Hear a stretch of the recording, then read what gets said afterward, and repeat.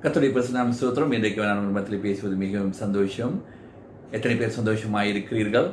இன்றைக்கு இந்த daily inspiration இன்றைக்கு அனுதின ஊக்கத்தில் உங்களை சந்திக்கும்படி கர்த்தருடைய கிருபைக்காக ஸ்தோத்திரம். லூக்கா 10ஆம் அதிகாரம் 19ஆம் வசனம். இங்கிருந்து ஒரு வசனத்தை பார்ப்போம். இங்கிருந்து கர்த்தர் என்ன பேசுகிறார் என்பதை பார்ப்போம். நாம் இதோ சர்ப்பங்களையும் தேள்களையும் மிதிக்கவும் சத்துருக்களுடைய எல்லா வல்லமையையும் மேற்கொள்ளவும் உங்களுக்கு அதிகாரம் கொடுக்கிறேன், ஒன்றும் உங்களை சேதப்படுத்தாது. ஹல்லேலூயா. என்ன சொல்லுது? ஒன்றும் உங்களை சேதப்படுத்தாது. இன்றைக்கு இந்த கொரோனா வைரஸ் பாருங்க வந்துட்டு எல்லாத்தையும் பயமுறுத்திட்டு இருக்குது. ஆனா கர்த்தர் என்ன சொல்றாரு பாருங்க, உனக்கு என்ன கொடுக்கிறாரா? எல்லா சத்ருவினுடைய வல்லமையின் மேலும் அதிகாரத்தை கொடுக்கிறாரா. ஹல்லேலூயா. பாருங்க பைபிள் என்ன போட்டிருக்குது? கர்த்தர் மனுஷனை உண்டு பண்ணி அவனுக்கு அதிகாரத்தையும் வல்லமையும் ஆளுகையும் கொடுத்து, அதிகாரம் 2ஆம் அதிகாரத்தில் அவனுக்கு எல்லாத்தையும் கொடுத்து நீ உபயோகப்படுத்துன்னு சொன்னாரு. ஏவாள் என்ன பண்ணா? பாவம் செய்து எல்லாவற்றையும் அவர்கள் இழந்து போனார்கள். இயேசு கிறிஸ்து மறுபடியுமாய் வருகிறார், அதை திருப்பி கொடுக்கும்படி. திரியேக தேவனில் ஒருவராகி அவர் திருப்பியுமாய் வந்து நமக்கு என்ன பண்ணுகிறாராம்? அந்த வல்லமையை கொடுக்கிறாரு. என்ன சொல்றாரு பாருங்க, சர்ப்பங்களையும் தேள்களையும் மிதிக்கவும் சத்ருடைய எல்லா பாருங்க சத்ருடைய எல்லா வல்லமை. எல்லா வல்லமை என்னது?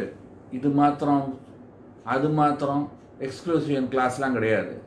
எல்லா வல்லமையும் சத்ருடைய எல்லா கிரியைகளுக்கு மேலும். உன்னோட வாழ்க்கையில் வியாதி இருக்குதா? பண பிரச்சனை இருக்குதா? குடும்ப பிரச்சனை இருக்குதா? புருஷன் அடிக்கிறாரா? விட்டு போயிட்டாரா? என்ன பிரச்சனை இருந்தாலும் எல்லாவற்றையும் மேற்கொள்ளும்படி கர்த்தருக்கு அதிகாரத்தை கொடுக்கிறாரா. ஹல்லேலூயா, ஹல்லேலூயா. எல்லாவற்றையும் மேற்கொள்ளும்படி கர்த்தருக்கு அதிகாரத்தை கொடுக்கிறார். ஆதாம் மீது இழந்து போனா அதை திருப்பி கொடுக்கிறார் அவனுக்கு. ஹல்லேலூயா.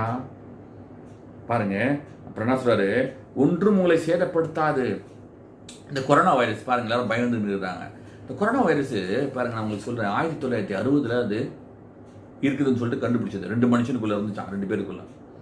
அது கண்டுபிடிச்சா எங்க எல்லாம் பண்ணாங்க, வந்து அழிச்சிச்சா? ஒன்றும் காணும், போயிடுச்சு. எங்க இருந்துச்சுன்னே தெரில. திடீர்னு இப்போ பாருங்க, இந்த 2099 1919 கடைசியில் வந்துச்சு. வந்துட்டு சைனாலேருந்து தொடங்கி அது உலகம் பூரா 200 தேசங்களுக்கு மேலாக போயிடுச்சு. போயிட்டு அது எங்கே போகுது பாருங்க. கனடா பிரைம் மினிஸ்டர், பிரதம மந்திரி, அவர் வீட்டுக்கு போயிடுச்சு. லண்டன்ல யாருமே பார்க்க முடியாது அப்படியாக இருக்கிற பிரின்ஸ் சார்ல்ஸ் ராஜகுமாரன் அவருடைய வீட்டுக்கு போயிடுச்சு. எங்க போனாலும் போகுது. அது யாரும் தடை பண்ண முடியல. எல்லாரும் வீட்டுக்கு போயிட்டு பயம் மூர்த்துது.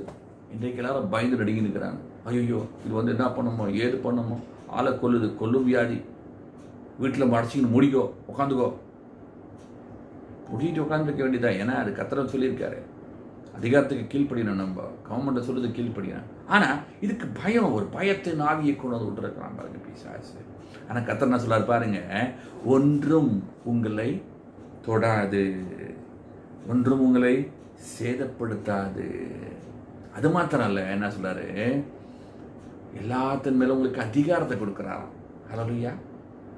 எல்லா சத்துருவின் அதிகாரத்து மேலும், வல்லமையின் மேலும் உங்களுக்கு அதிகாரத்தை கொடுக்கிறார். அந்த வல்லமை எப்படி பெற்றுக்கொள்றது? கர்த்தருக்கு காத்திருக்கள் புது பலன் அடைவார்கள். இல்லையா?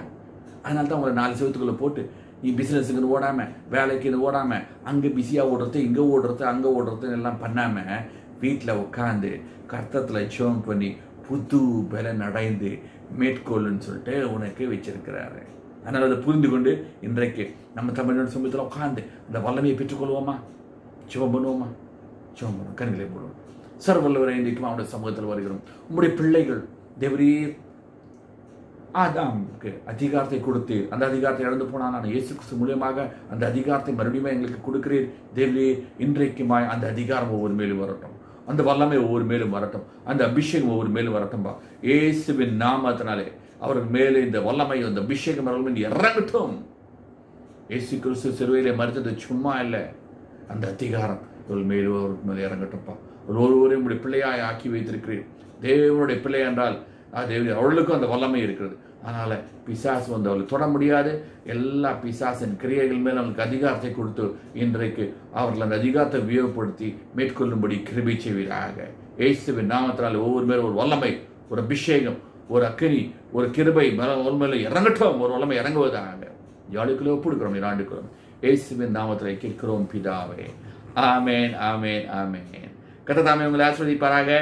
நாளைக்கு சந்திப்போம். God bless you.